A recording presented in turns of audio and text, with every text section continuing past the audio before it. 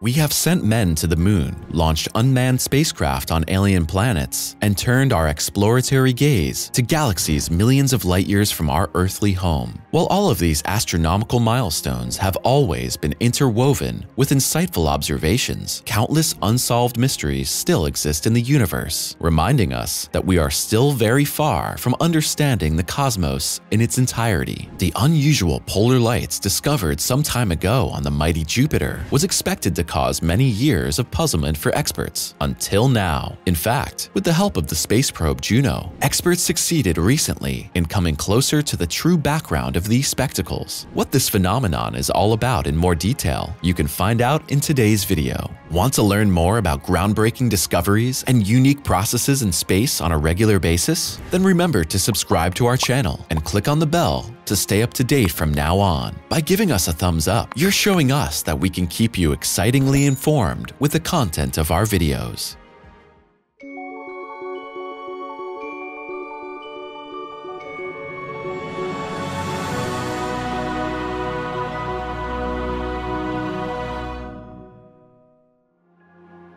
Auroras on Jupiter.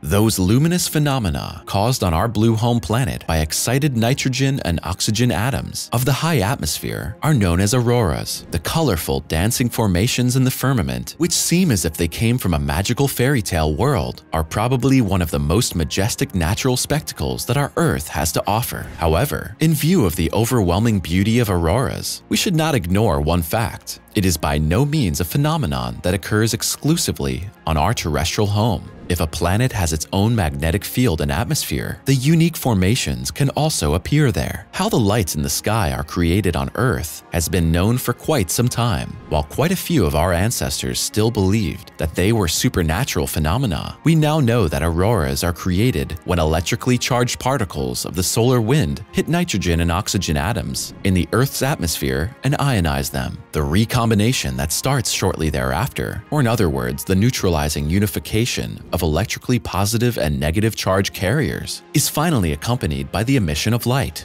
Much more mysterious, however, is the background that leads to the formation of such auroras on the imposing Jupiter. Since NASA's Voyager 1 spacecraft transmitted the corresponding findings to Earth in 1979, we have known that the breathtaking light shows also occur on the largest representative of our planetary system. In the following decades, the auroras on Jupiter were to be observed many more times. With the help of ground-based and Earth-orbiting observation instruments, such as the Hubble Space Telescope, a striking characteristic of these phenomena was soon recognized: the so-called twilight storms. In detail, this refers to short-lived but intense brightenings and broadenings of Jupiter's auroras, which always occur where the gas giant's atmosphere emerges from darkness after the end of Jupiter's night. Before NASA's Juno spacecraft reached the giant celestial body in July 2016, however, experts were unable to observe the process up close. In fact, everything that happened on the night side of the planet remained hidden from the researchers until now. In the context of the investigation of the Jupiter aurora, it's not impossible from the Earth to take a look at the night side of the poles. While Juno is not the first unmanned spacecraft to visit the realms of Jupiter, it's the closest. Galileo, Voyager, and Cassini approached the planet from quite large distances without flying past its poles. So for decades, scientists were unable to draw a holistic picture of the gas giant. The data currently being collected and transmitted by Juno thus represent a turning point in the history of Jupiter exploration. Novel insights.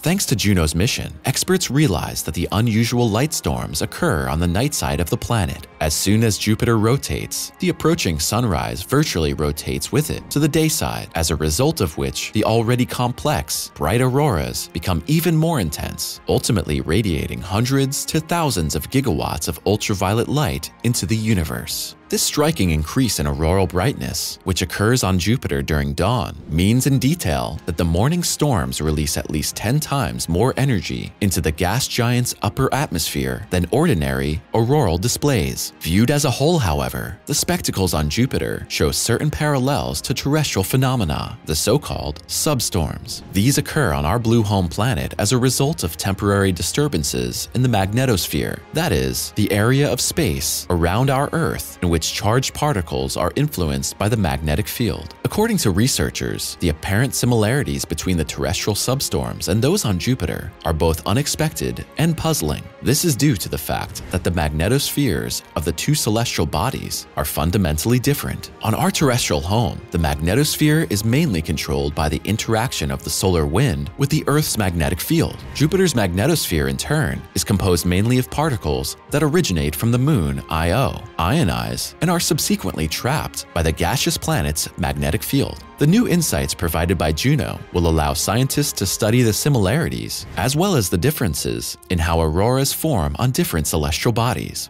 With the Juno mission extended to 2025, researchers hope to gain much more information about the solar system's largest planet in the months ahead. The mystery of origins. The question of how the auroras on Jupiter are formed in detail has been driving experts for several decades. Researcher Zhonghua Yao, together with his colleagues from the Chinese Academy of Sciences, also devoted himself to this highly exciting question and ultimately came up with an exciting theory. To get to the bottom of this galactic mystery, the experts combined various measurements with observations from ESA's XMM Newton Space Telescope. This complex technical instrument has been in operation since 1999, observing the cosmos in the X-ray range. In fact, Jupiter's magnetic field, which is considered the strongest in the entire solar system, is accompanied by a certain effect. The auroras of the gas giant are so energetic that they mainly occur in the X-ray and UV range. In combination with the data provided by Juno, the thesis already briefly touched upon seems to be true. Juno's moon, Io, appears to play a crucial role in the formation of the auroras. The natural satellite acts as a kind of cosmic particle supplier. Since the celestial body is volcanically active, it produces large amounts of sulfur dioxide gas. The corresponding emissions will eventually also gradually enrich Jupiter's magnetosphere with oxygen and sulfur ions. However, the so-called emic waves, for which Juno was able to discover evidence for the first time, are also likely to play a central role in the ultimate formation of the aurora. In detail, this refers to instabilities in plasmas. The collected data indicate that such emic waves are influenced by the electromagnetic waves in Jupiter's magnetosphere. Conversely, these same emic waves could eventually cause the charged oxygen and sulfur ions in the gas giant's magnetosphere to be scattered so that they move along the magnetic field lines at breakneck speed toward the poles. Once they reach the polar regions, they finally generate the aurorae in the X-ray range. What at first seems to be quite theoretical and difficult to grasp could hold a sensational insight. As a reminder, auroras on our Earth are also created by protons in a comparable way. The data provided by XMM Newton and Juno thus allow the conclusion that auroras in the cosmos have fundamentally similar background mechanisms, regardless of how the rest of the celestial body presents itself. Auroras outside the solar system.